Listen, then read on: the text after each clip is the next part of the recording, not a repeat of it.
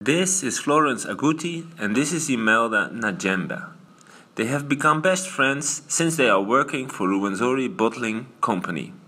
Florence works for Rwenzori for 5 years and Imelda for 2 years. They are hardworking ladies and their hearing impairment does not stand in their way. Jolokole Falangale is their team leader. I'm happy because they are hardworking and they really concentrate on their work. I encourage other companies also to take it up because similarly people with such disabilities are capable of working efficiently the same way the others do. Florence and Imelda are happy in their work. It gives them financial and personal independence, while Rwenzori picks the fruits of their dedication and hard work.